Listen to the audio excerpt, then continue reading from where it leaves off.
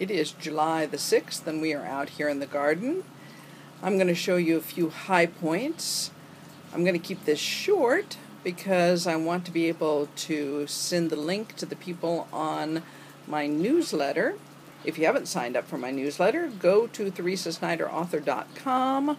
Upper right hand corner is free books, it says, and if you click on that, you not only can download a free book, but you'll also sign up for my newsletter.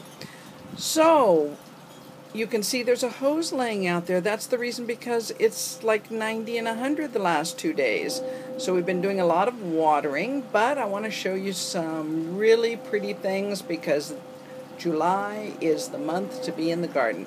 So let me get it out of my chair here and we'll walk over. I want to show you some really beautiful daylilies that are my favorites.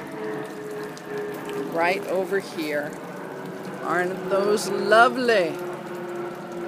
And then right behind them, if we get around Tao here, are some Asiatic lilies that are just beautiful. I'm really happy with the combination of them and the reds that came out.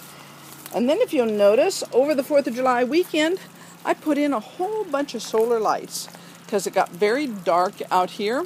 So you can see out there on either side of Emperor Ming there are some, and there's some around here in the orchard. But first we're going to stop off and we're going to look at the lovely plums. Look at those. They're almost, well, they are the size of a golf ball. And they will be ripening up and they're so juicy. They're a kind of Japanese plum. This area that used to have the cherry and the apple tree in it, there's the apple stump, which I've decided to make out a fairy house out of. I have all kinds of solar lights around it, as you can see.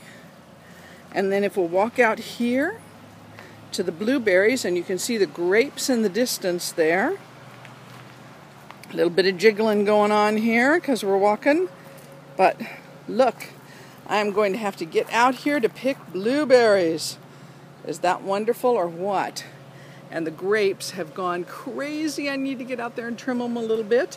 And the current over there is so heavy that its little head has gone downward. If we go this way, we're going to encounter some sunshine, but I'm going to turn it to the side here so we don't get it front on. But you're going to see some of the really lovely lilies that are here in my garden. I love them. This is a beautiful peach color down in there, and then we've got a double here in the purple. That one back there, that yellow one, is actually called a Theresa lily, and that's the reason I bought it. Grasses are all growing big and tall back there behind the pond. You can hear it. And the corkscrew willow has gone crazy, along with this little partner that I planted a couple of years back. Pond is bubbling away. Now we're going to turn around. This is the little area that we did the rock facing on a few years back, and I put different kind of lilies out here underneath the tree, underneath the window. Let me see if I can get in on that one. Isn't that pretty? These are actually fragrant, and they will rebloom and not only have them now, but we'll have them again in the fall, which will be really nice. The grasses, which was the Missouri red grass, has come back in its pots here. And we got a little bit of volunteer feverfew along with this one. And if we proceed on over here, we're going to hear the birds. We're going to go underneath the wisteria, which is now all leafed out. You saw it before with all its blooms. And see, right there on the end, can you see those little blooms? It's going to bloom a second time. So this is very unusual, and it means it's very, very happy. I got my bench put out here where I painted it last year and put it out, and it has the mosaic at its feet here that we created, Geraldine and I. Seems to have held up pretty well during the winter. I think we're going to be okay. We're still out in judgment on that one. But all of the things that I painted for the fence last year held up really well considering we had 3 ice storms and snow. You can hear the little birds. And then this area here that we created and moved some of the crocosmia away. And moving right along, we've got the really nice shade garden, which I also put some solar lights in it, all around the edge of it. And it is really very, very nice, considering that it doesn't get a whole lot of direct sunlight. But there's some on either side here, and it lights it up really, really, really nicely. I'm going to take you into the Moroccan room for a minute here, because I redecorated, well, I didn't, yeah, I did. I redecorated it a little bit, and I also rearranged it. So let's go in here. I have 4 ladies who work for me, young ladies who work for me, and they all wanted to come for tea. And so I had to rearrange this so I could get 4 people out here. So I put the chairs, one here, and they have new cushions, and one here, and one over there. And then I took that piece that I did for on top of the fire pit outdoors, remember?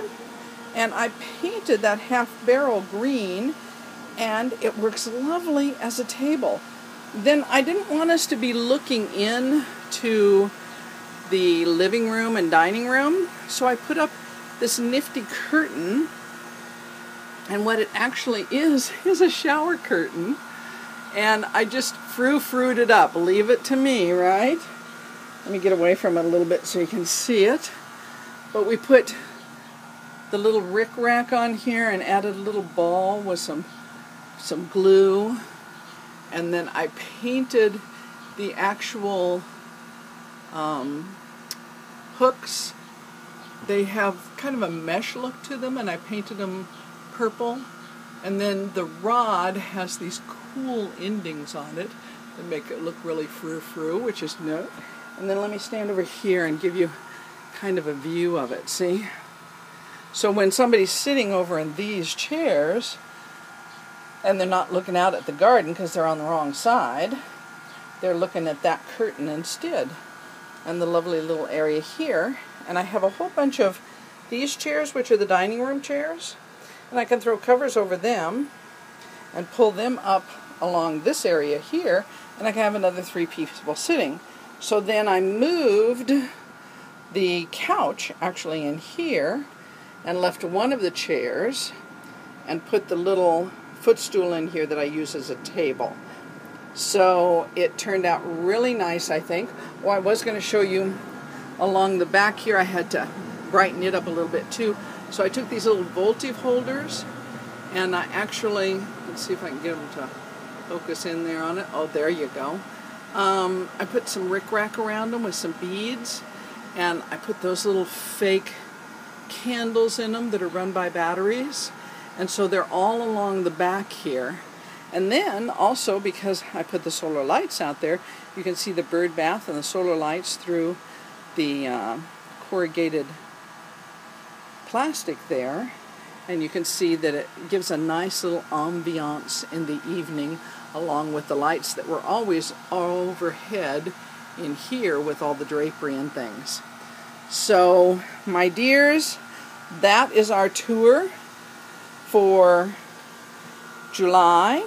I hope you enjoyed it. We'll give you one last view of the Moroccan room here. Let me back up. There you go.